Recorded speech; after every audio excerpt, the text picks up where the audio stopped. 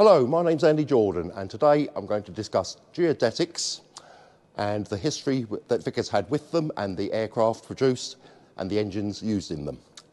Now, geodetic, as you might hear it sometimes called, is a noun. Geodetic is an adjective, so both are correct. So let's start with airships.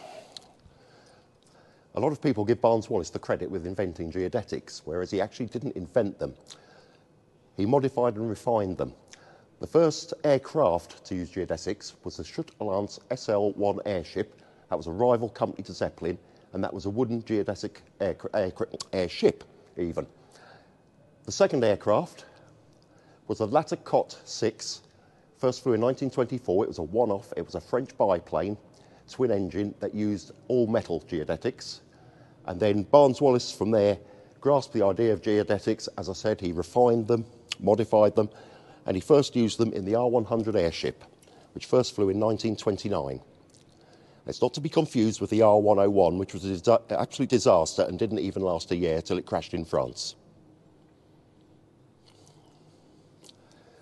And from the airships, he then went on to designing aircraft, aeroplanes, and from here we need to really go up to the aircraft factory now to see some examples of his work.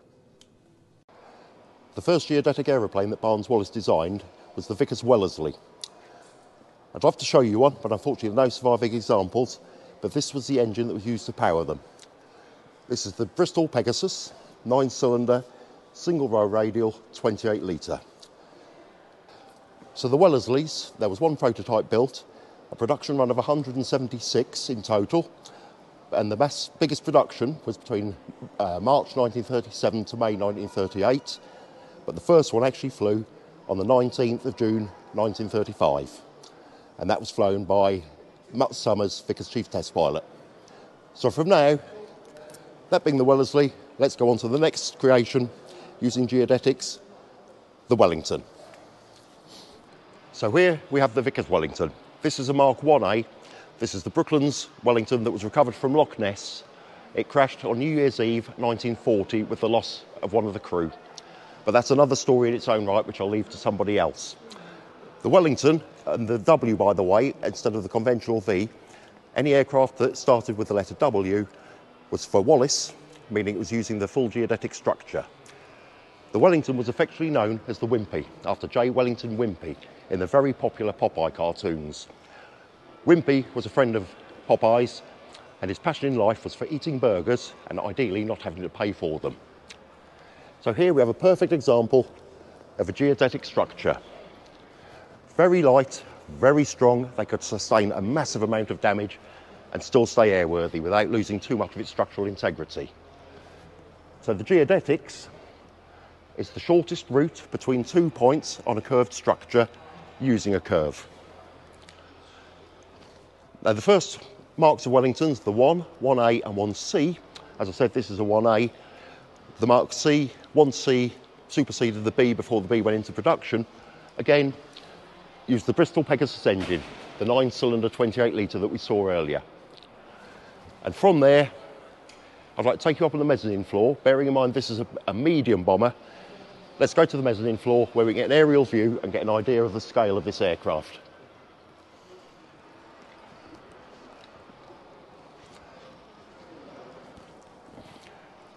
So here we have the Brooklands Wellington in the aircraft factory. Looking at it from the mezzanine floor, our Robert, recovered from Loch Ness. You can see the geodetic structure. It also gives you an idea of the scale of the aircraft itself. Incidentally, the forerunner to this, as we've discussed, was the Wellesley. And in November 1938, 3 Wellesleys took off from Ismailia in Egypt in an attempt to break the 48-hour non-stop record. One of them had to land due to a lack of fuel. The other 2 went on to Darwin in Australia, a total flight of 7,158 miles. From here, as I said, there is the Bristol Pegasus engine, and now on the later marks of Wellingtons we need to go back to the stratosphere chamber where we have examples of those. So follow me. So welcome back to the stratosphere chamber. From the Mark 1 Wellington and the 1A and 1C, we now go on to the Mark 2, of which there were 400 produced, and they were powered by the Rolls-Royce Merlin engine. From the Mark II, we go into the Mark III, for which we need to go over here. And the Mark IIIs were powered by the Bristol Hercules 38.7 litre, 14-cylinder twin-row sleeve valve, 5 valves per sleeve, radial engine.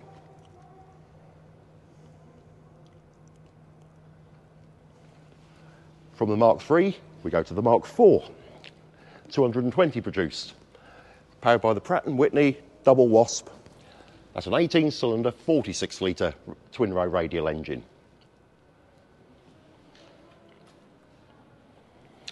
From the Mark IV, we go to a one-off, the Mark V, and that was an experimental pressurised Wellington. And for that, again, we went back to the Bristol Hercules engine.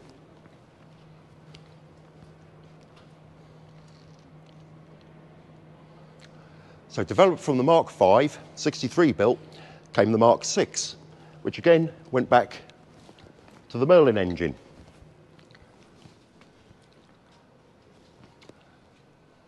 Everything after the Mark VI went back to the Bristol Hercules engine, unless it was an earlier Mark that was dragged up to a higher spec that retained its original engines. The first Wellington flew from here at Brooklands on the 15th of June 1936. In total, there were 11,461 produced, over 2,500 of those at Weybridge. The most common Mark was the 10. There were 3,803 of those built. But by 1942, Bomber Command had fallen out of favour with the twin-engine bombers and gone on to the big four heavies, Avro Lancaster, Short Stirling, Handley Page Halifax. So the likes of the Wellington were pressed into different roles. So they could be used for coastal command, transport, magnetic mine detecting and destroying, and there were even some versions that were used to develop the very early jet engines that Frank Whittle was developing as a flying test bed. From the Wellington, we now go on to the Warwick. It was basically a much larger version of the Wellington, at just over 10 feet wider wingspan and 50% heavier. Again, it was designed by Rex Pearson, Vickers chief designer. First flown on the 13th of August 1939. Most of them were powered again with the Pratt & Whitney double Wasp, but the first prototype had the Rolls-Royce Vulture 2 engine in it. This was basically an X-24. The second prototype went on to the Bristol Centaurus engine. That was an 18-cylinder like this, twin row, and that was 52.6 litres in capacity. But that was retrofitted with the double Wasp, and the only other Warwicks that flew using the Centaurus engine was a one-off Mark I that was used as a development testbed for the engine, and the GR Mark II 132 built torpedo bombers that could carry 2 24-inch torpedoes or 3 18-inch torpedoes. Now, the Warwick had a very interesting arrangement. The armoured versions had rear-firing barbettes. These were rear-firing cannon or machine guns mounted in the back of the engine nacelles and remotely controlled. Other versions of the Warwicks were used for air-sea rescue. I kept coming across this phrase, Lindholm gear. Turns out Lindholm gear, or the Mark IV version that the Warwicks would have carried, were 5 buoyant containers tied together with buoyant rope that would be flown upwind of whatever crew were in the water needing rescuing. It would be dropped. Out of the 5 containers, the central one was a self-inflating life raft of either 9-man or 26-man capacity. The crew would get into that, haul in the other barrels, which contained rations, spare clothes, and bearing in mind the era, packets of cigarettes, hopefully with dry matches.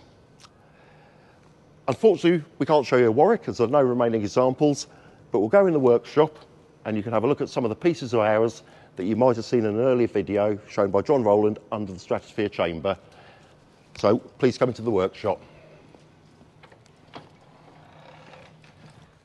So here we are with part of our Vickers Warwick, which you may well have seen under the chamber in one of John Rowland's previous videos.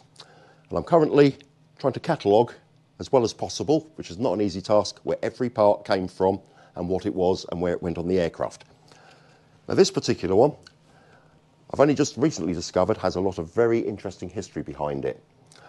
BOAC operated 14 Warwicks with commercial registrations on them, and they were used in North Africa and the Far East for postal routes for military service. In 1943, they were passed over and put back into military service to 525 Squadron, based at RAF Lynham in Wiltshire. This is one of the 14. Now, this was on a rather covert operation. It flew from RAF Lynham on April the 15th, 1944, down to Cornwall, which was its stopover on its way to Gibraltar and then Algiers. But this could make a whole other story in its own right. But basically, it took off just outside Newquay, 2.5 miles northeast over the sea. There was a mid-air explosion at approximately 2,000 feet. And I managed to find a manifest of all the crew and passengers on board, and there was definitely something covert going on here. One of the passengers was found with a money belt strapped to his waist, containing 57,000 US dollars, and there was a attaché bag found containing £45,000 in brand new £5 notes. So this aircraft, as I said, crashed 17th of April 1944, registration BV247, which was its military registration given to it when it was passed on from BOAC. Our Vickers Warwick is a C Mark I, and in total there were 843 Warwicks built here at Weybridge. So leaving the Warwick, we now move on to the Windsor, which was designed by Barnes Wallis with Rex Pearson. Unfortunately, we can't show you them because, again, there are no remaining examples. But basically, they were quite a lump. Powered by 4 Rolls-Royce Merlin engines, very floppy wings. Apparently, it used to flap like a swan in flight. So underneath each engine nacelle was a set of basically Wellington undercarriage. So it had 4 sets of main landing gear. And again, it had the rear firing barbettes. This was first, they were actually built, not at Weybridge, they were built at Foxwarren, just down the road from here. There were 300 ordered, but only 3 built. First flown 20th October 1943, and they were completely scrapped in 46. So a bit of a flop, unfortunately. So I hope you've enjoyed your visit with us today. Please come and join us again in the Stratosphere Chamber, where we have some more productions to put together for you. Goodbye.